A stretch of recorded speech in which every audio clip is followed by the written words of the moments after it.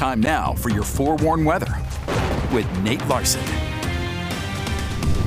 All right, happy Friday Eve, Utah. Looking at gorgeous conditions this morning. Yesterday evening, however, did you see some of the lightning out there yesterday? Scott Taylor captured this video of one. Slowed it down for us a little bit to be able to see the strike that happened across the southwest end of the valley. Beautiful conditions, though, with what we saw for much of yesterday morning. We're starting out that way again this morning with mostly clear skies across much of the state. As far as moisture content goes from some of the showers and storms that did roll through, boy, we had quite a bit of wind associated with those thunderstorms as well. Anywhere from 40 to 50 mile per hour wind gusts. 2/10 of an inch of rain fell at Decker Lake.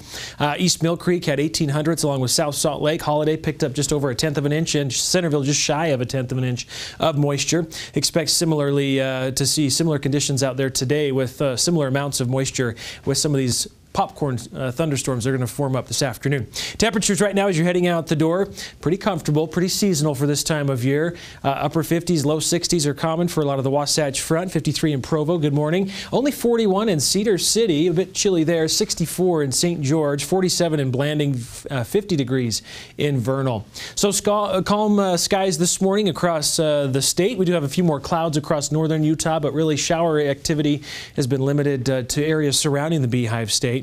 Isolated storms again yet this afternoon. We'll kind of walk you through some of the timing of those. Fewer storms on Friday. The trough of low pressure that's impacting us today is weakening, fizzling out as it lifts north, only generating a slight chance on Saturday. And so moisture potential kind of shifts gears from hugging the eastern portion of the state yesterday, now shifting more towards the west side of the state as the area of low pressure is lifting through eastern Nevada. So we will see isolated storm potential out there this afternoon. Notice the greater chances are in yellow for our mountain areas primarily, but some of those could trickle into the Wasatch Front throughout some of the evening as we're heading into Thursday evening as well. On Friday, partly to mostly cloudy skies, more of the same. A few isolated storms are expected, and we copy-paste this forecast into Saturday, although there's less moisture to deal with, so not expecting much, if any, moisture activity out there, but we could see a stray shower or storm. St. George forecasted windy, mostly sunny today. Just north of Washington County, Iron County could see an isolated storm as well. 91 on Saturday, 90 Sunday. Slight chance of storms into next week. Extended forecast for the Wasatch Front. Isolated storms, mid-80s for highs.